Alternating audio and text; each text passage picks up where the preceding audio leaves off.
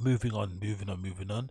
Quickly went to mention, it has the other day was actually Matteo Blazy. How you pronounce his name? Matthieu Blazy's debut at at Bottega Veneta the other day, during Milan Fashion Week. I was actually surprised with Milan Fashion Week. I thought they would debut it at Paris Fashion Week. I don't know why it's Milan. Is Milan maybe the more businessy side of things get done? I don't know. Someone let me know in the comments why it was at Milan and why it was not Paris.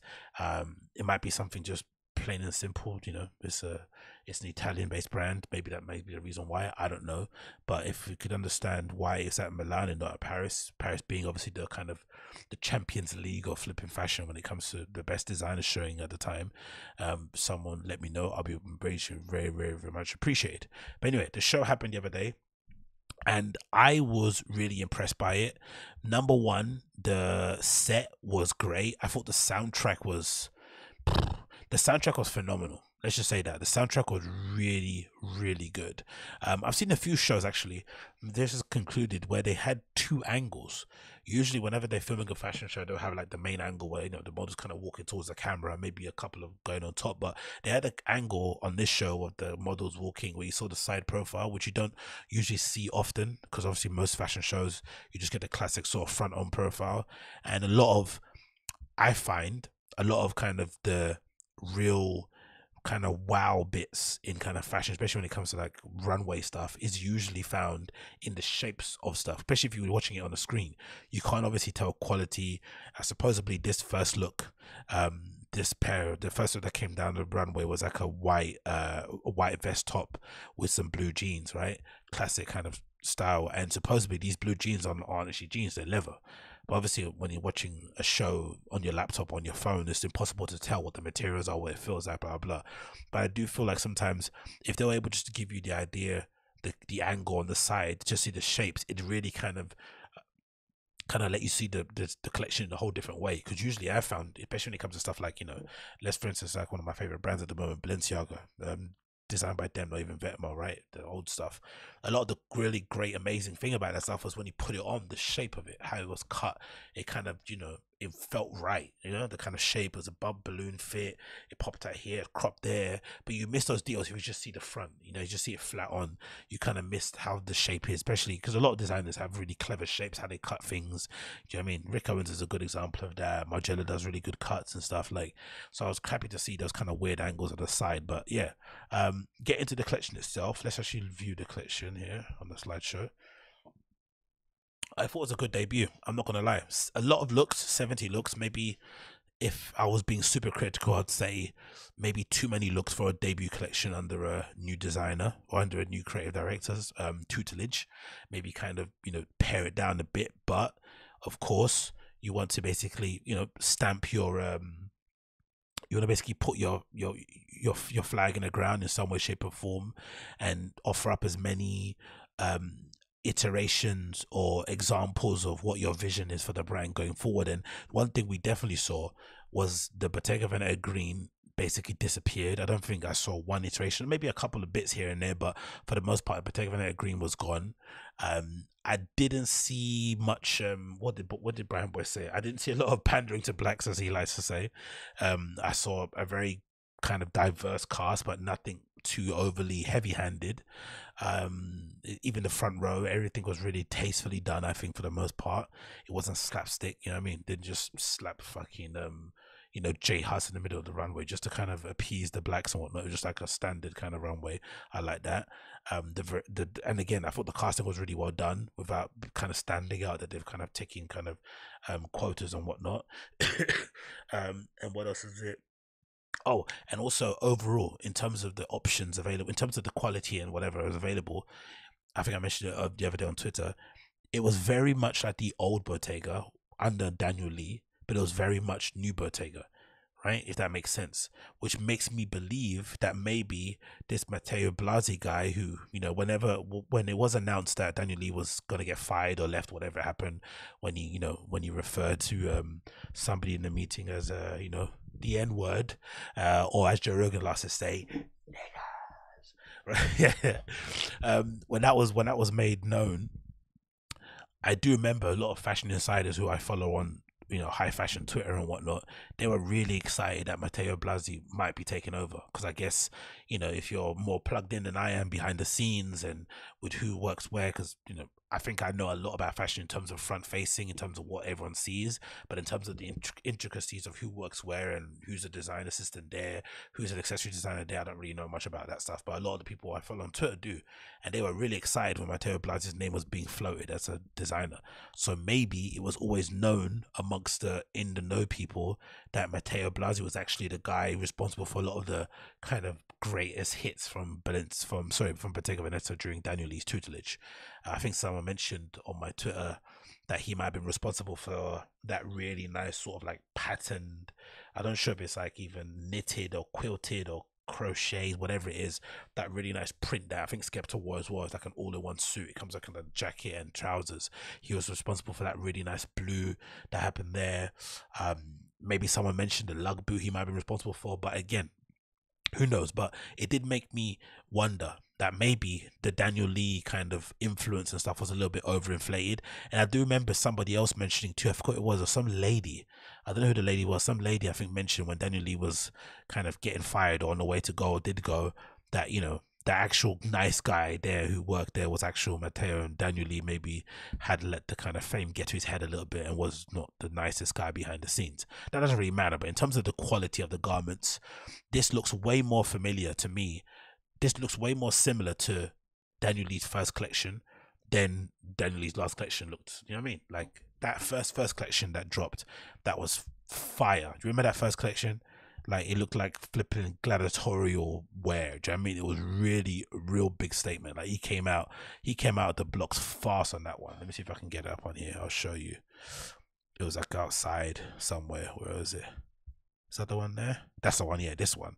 Fall 2019. Okay, maybe the first one was this, pre-fall 2019. So Daniel Lee maybe have started there, but I remember this was the first time that I remember noticing Bottega Veneta under Daniel Lee's tutelage, right? And noticing them, I think, okay, cool, there's so many things in this collection that I would instantly buy. And I really got a lot of this early first collection vibes from the new fall 2020 collection. Not sure if you guys can follow or make this make sense. I don't know, hopefully it does. But yeah, this first collection that Daniel Lee did, or the one that I noticed first, it looks very, very similar to what, not very similar, but in terms of the feel, the aesthetic sort of, it kind of feels very similar to what we saw. Some of these looks are fucking phenomenal. Not sure if a lot of this stuff actually made it to store. I'm not really too sure, to be honest, but this was really, really good.